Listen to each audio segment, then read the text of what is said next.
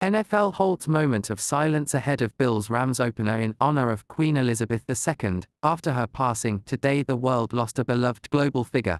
The NFL held a moment of silence in honor of Queen Elizabeth II, prior to Thursday's season opener between the Buffalo Bills and Los Angeles Rams at SoFi Stadium.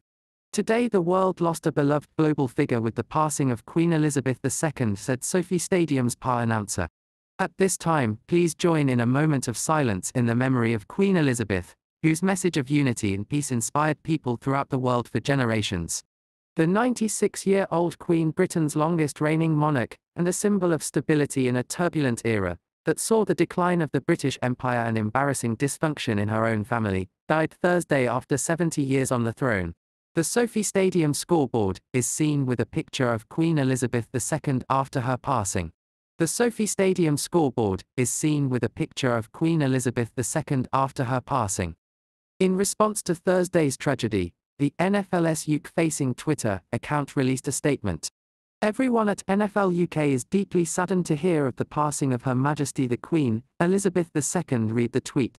Our thoughts and deepest sympathies are with the royal family. We join all those mourning the loss of Her Majesty. The palace announced she died at Balmoral Castle, her summer residence in Scotland, where members of the royal family had rushed to her side after her health took a turn for the worse. A link to the almost vanished generation that fought World War II, she was the only monarch most Britons have ever known. Her 73-year-old son, Prince Charles, automatically became king and will be known as King Charles III, his office announced. British monarchs in the past have selected new names upon taking the throne.